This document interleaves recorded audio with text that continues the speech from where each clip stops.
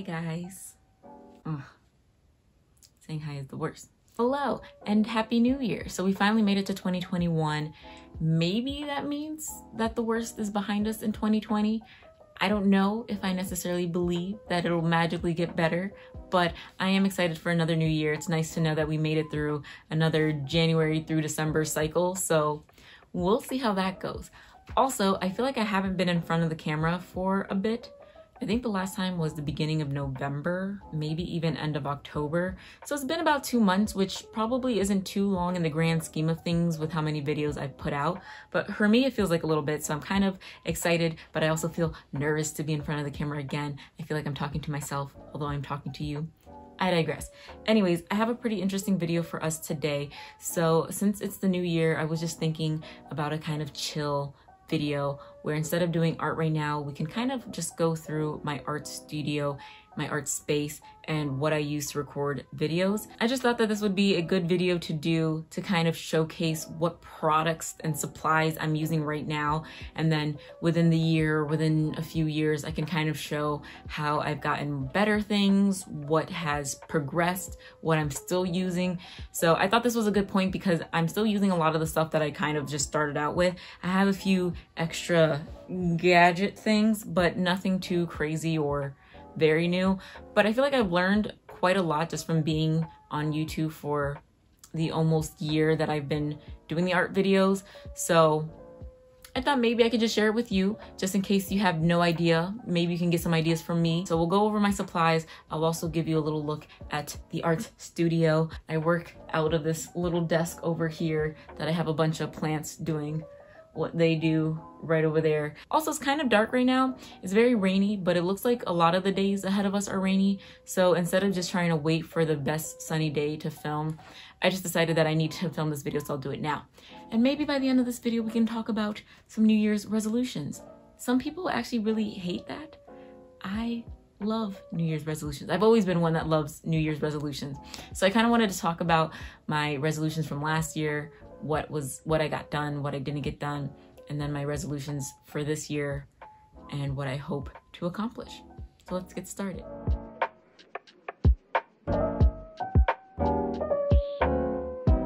So the first thing that is very important to mention is the camera. It's where I film everything. It's how I film everything. So I use an iPhone 11. I got this phone last year, and that was kind of what I was waiting for to start the YouTube videos.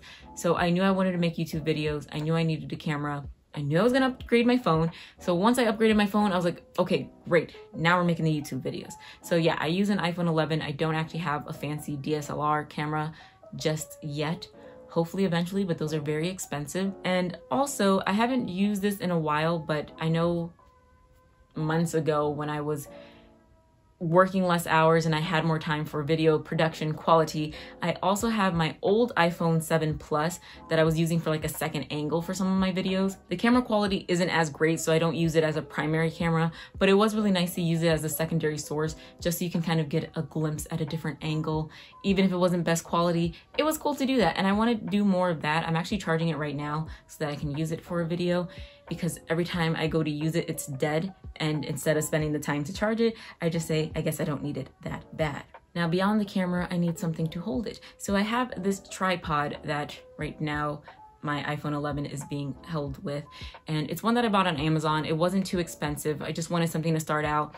There's so many different tripods on Amazon, so many different phone tripods, and really I wasn't sure which one I needed or would like the most. I do think that the legs on the one that I have is a bit short. I would have liked it if the legs were just a little bit longer, but I like that they're bendable and they're flexible and you can kind of get a lot of mobility out of it, and it works for my needs right now, so I really don't have too many complaints. It's a little bit top heavy sometimes with the phone, so if I don't set it up right, it will fall over, but for the most part, it's sturdy enough and it does exactly what it said it would do. So I'm pretty happy with it, and it's what I've been using since the start of YouTube, and it's what I'll probably use for a much longer time. Now, in terms of lighting, of course is very important. It is one of the most important things. I think it's a little bit more important than your camera quality, because if you have bad light, no matter how good your camera quality is, it's not going to be as crisp unless you have like a really great nighttime camera, but that's a different story. So right now I can't even tell how the quality of this video is going to be since it's kind of dark in my room and I'm probably in a lot of shadow, but for me, my favorite source of light is daylight. I get a good amount of light in my room, especially at my desk area. I have this nice window. Of course, my desk is set up right next to the window because I just like working in natural light. I also like sunlight to be beaming onto my face. I'm usually vitamin D deficient, so all the sunlight I can get is the best light to get. And my plants like it too, so that's the best lighting that there is. However, I did for my birthday last year get this softbox light, and I think it was about $50. It's just a simple on-off system right here.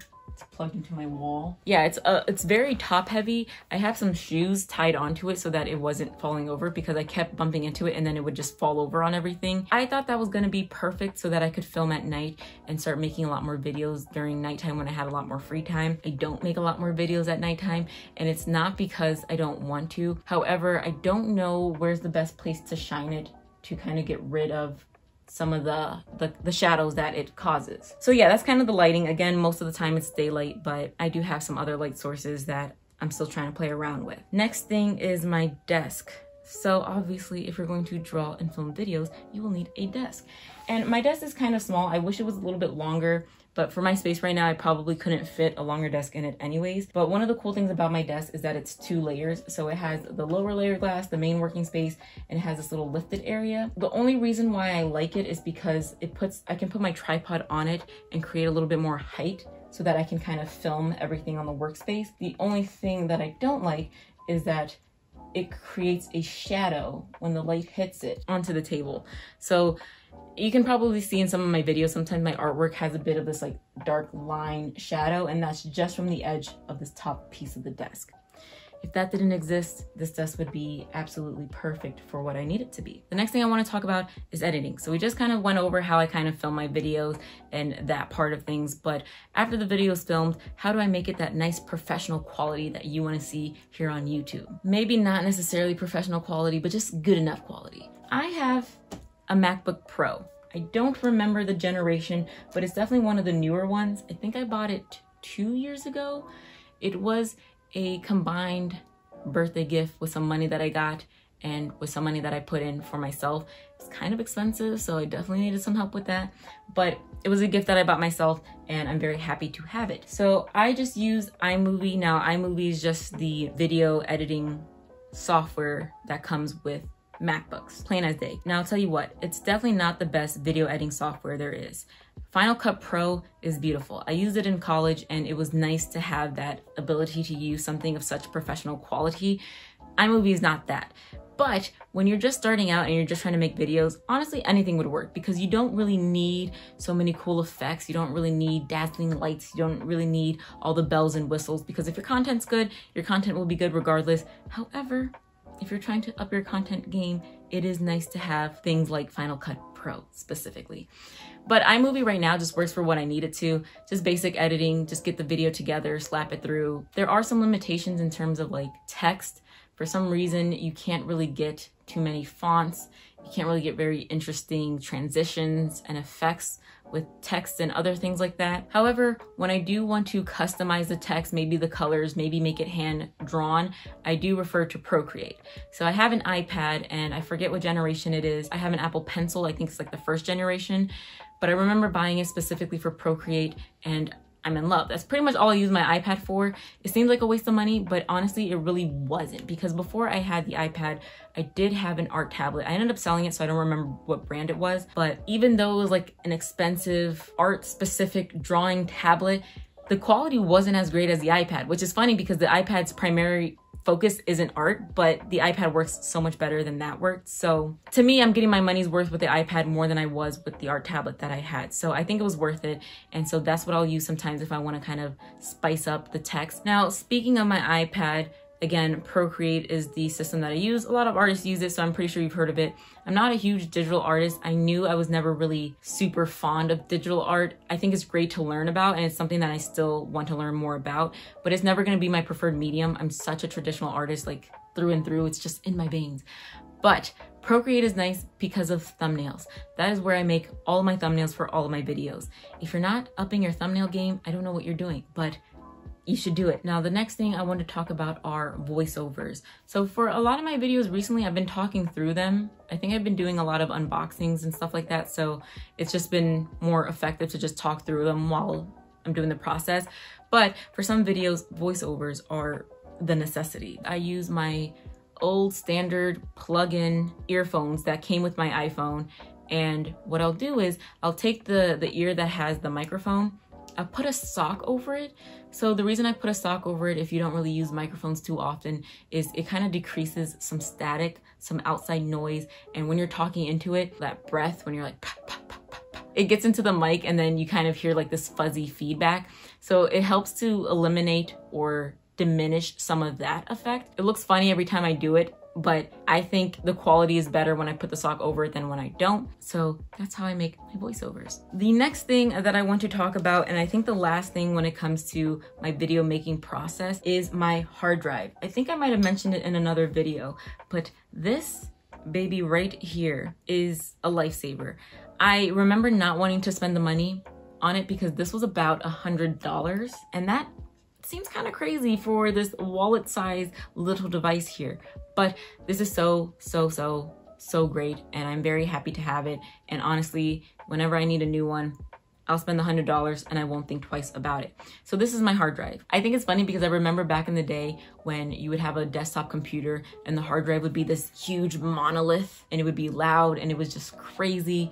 And this is a hard drive right here. So the reason I have this hard drive, as nice as my laptop is, I did not get a lot of space on this computer. I could edit 3 videos and then my space was like full on my computer. And I was like, whoa, that's intensely not enough space. And so the options were I could just delete the videos off the computer once they were done. They were gonna be on YouTube, so it didn't really matter. But then I thought, if for whatever reason, my YouTube exploded, my YouTube channel just deleted itself, if something crazy happened, I want my video somewhere that I have. And so that's where this became really important. And now every time I make a video, I just export it to this directly. From this, I upload it to YouTube, I delete it off of my computer, and my computer is happy again. And that solved a lot of the problems that I was having the first few times I was making videos. And I recommend it for people who are trying to make videos. So yeah, so this is just a SanDisk hard drive. It's 500 gigabytes, so it's a pretty good amount of space, honestly, and it's gonna hold a good amount of videos, which I think is absolutely wonderful. 500 gigabytes for about $100. It wasn't too bad. So from like this corner right about to that corner is my entire art studio. And you know what I wanted to do with my art studio, just to kind of make it a little bit more fun, was I bought all these Studio Ghibli postcards and I just sticky tacked them to my wall. And right now I just kind of have a mess with like my plants over here, my plants up there, and then Finn doing whatever Finn does up there. So it's a bit cluttered. It looks like a lot of plants just in this one area, but that's just because it's a work in progress. I'll take you guys in a little bit closer so we can kind of see what I have closer up. That's George. He is a Monstera deliciosa. He might be my favorite plant, and I know plant moms are not supposed to pick favorites, but I have a bit of a favorite. I really love him. He grows kind of crazy, but he is just so stunning. I really love his leaves that have like the holes. I think they're the cutest leaves ever. Like, look at how, not you leaf. Look at how nice it looks with the holes. He is so precious. Anyways, I am getting sidetracked. So here is my desk. Typically I have my laptop around here when I'm working, and this is obviously Kyo Soma from Fruit Baskets. I really loved this image on like the end scene of like the most recent season. I thought it was so beautiful and I thought he looked so precious. And I really like the greenery. I think it really matches with my whole theme of green going on. So I just made that my background. But I keep digressing. Anyways, this is my desk and my primary workspace, as you guys already know. And then in here, in this drawer on the left here, this is pretty much just a junk drawer. Just keep random unnecessary stuff in it. And then in this right drawer, I have my like needed art supplies, or the ones that I reach for the most often. So I just kind of have them stuffed in here because if I need them, it's good to have them. And this used to be a little bit more organized and it's not. So some of my paper I'll keep in here because when I'm trying to do an artwork, I'll need that. This shouldn't even be in here, but it is. I have my inks from Heikala's art box underneath there. I have this little sketchbook that I do some of my Posca sceneries in here as well. I have my mini Elo sketchbook. I haven't really used it yet. I don't know what I want to use it for just yet, so I just kind of have that in here as well. And then I have my watercolor paints. Those are my Mystery Artemis handmade watercolor paints.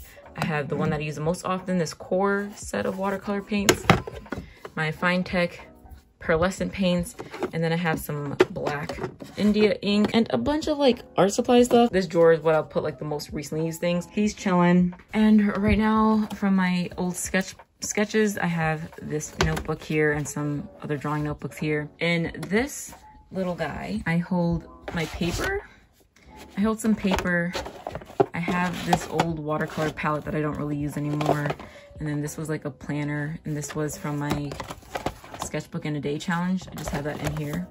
And I have a Scrawler Box sticker. Oh, I have 2 Scrawler Box stickers in there. And here I just have a bunch of paint. A lot of this is oil paint from when I was in college. And then here I just have a bunch of nail polishes. I haven't painted my nails in a while, but I have a bunch of nail polish. This is just like kind of like my own personal things, like from high school, some documents and stuff. So none of this is really art, and I can't really open it right now because it's like, but it's okay. I don't really need any of this, and if I do, I could just move it. Let me pick you up here. These are my spoons. I just recently decided that I wanted to collect spoons. And then moving down, I have this pack of Apple Barrel acrylic paint. So I have these acrylic paints. I usually don't really use them for art in general, but I think it would be cool if I started getting into more like multimedia stuff and mixing things like acrylic with my watercolors. I don't know. And then here I have this jug or mug that I painted myself at this like place, and then they baked it for us and gave it to us. And I just put these like little strawberries and these like green things on it. I don't know. I thought it was a little cute design and stuff. And then a yellow handle for it there. And this is where I hold my brushes. Moving down, I have this I've had since like high school days. Like this was like one of the first desk organizers that I bought. So I have a bunch of random things in here. I have this like double-sided tape right now, just kind of chilling in there. I have some thumbtacks for my cork board. And then I have a lighter here for my candles, some lead, nail clippers. These are my scissors that I've had probably since like middle school time. And then in here, I have some Prisma colored pencils and some Crayola colored pencils. And then I have a bunch of Sharpies. Getting out of that corner and into this big storage cabinet, I have this artwork from The Average Artist, Stephanie, that I bought from her like Patreon. And then I have pencil case. And then back there is my Polaroid camera that I use pretty often, but it's just chilling back there right now. In this drawer, so at this top one, I keep a bunch of my artworks in. In the second one, I keep like a lot of mail and stuff, so I won't open that because I don't know if you'll see my address. But in this one, I have my Heikala box. I still have some like art supplies in here probably, and then some watercolor paper. And here right now is where I'm keeping my tray for gouache and where I'm keeping my gouache paints. I also have my Ohuhu markers. I don't really use them too often. I'm not a big marker fan as much as I thought I would be when I started trying them out, but I still have those there.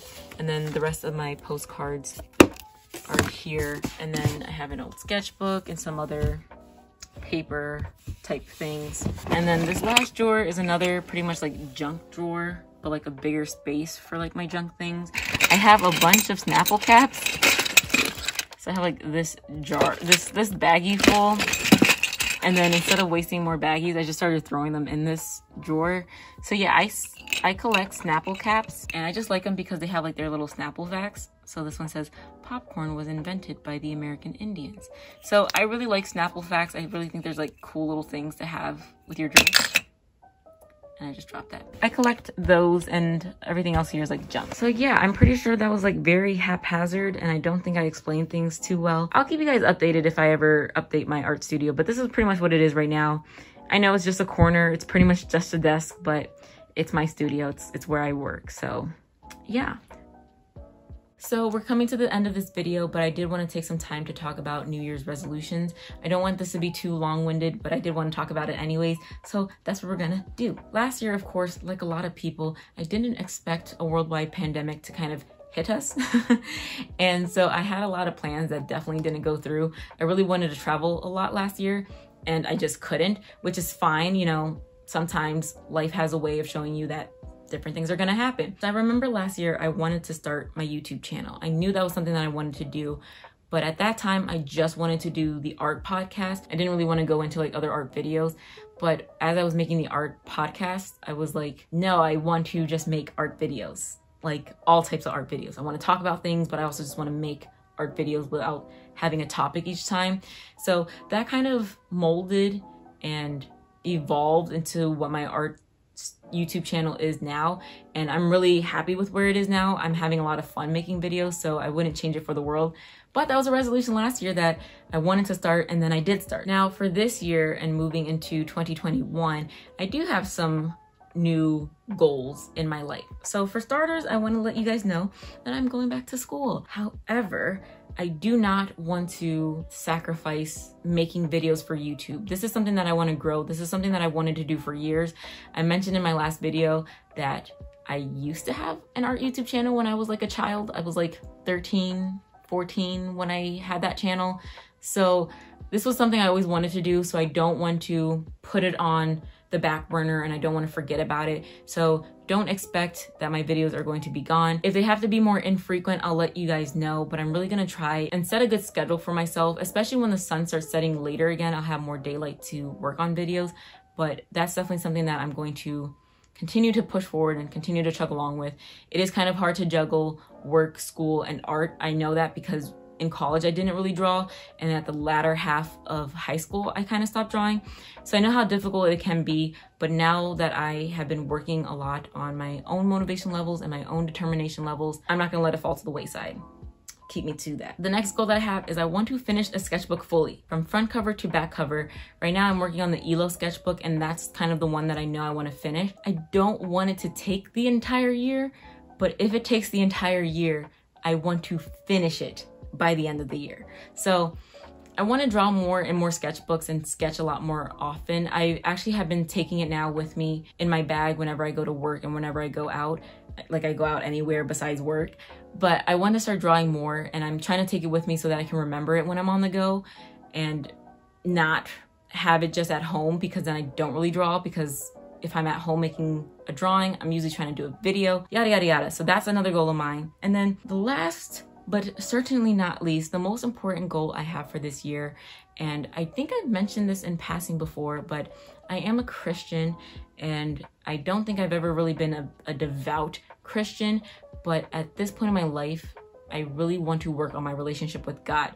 So at like the last quarter of last year, I started reading more, I started praying more, I started studying more, and that filled me with so much excitement, so much happiness, and it was really good for me because I went through that little rough patch that I had like a vlog about, and right after that rough patch, like I kind of just was like on an uphill slope, and I still feel like I'm on an uphill slope, and that to me right now is the most important thing, more important than YouTube, more important than school. It's my relationship with God, and I'm gonna put that above all else. So that's something that's very big for me, and that's definitely a resolution that I want to work on, and I know I'm going to work on because I'm not just starting it in January, I started it last year. So that's like my top resolution for 2021, and I'm really excited about it because I think it's going to be really good for me. How many times can I say really in a sentence? So I think that's all that I wanted to say. Thank you guys so much for watching. Please have a great day, have a great week, and have a great year. Happy New Year to all of you guys. I really do hope that you have a really great and blessed new year, and that you can work on whatever goals that you wanted to, and that you can accomplish all the goals that you set in your mind. I will see you guys in the next video. Bye-bye.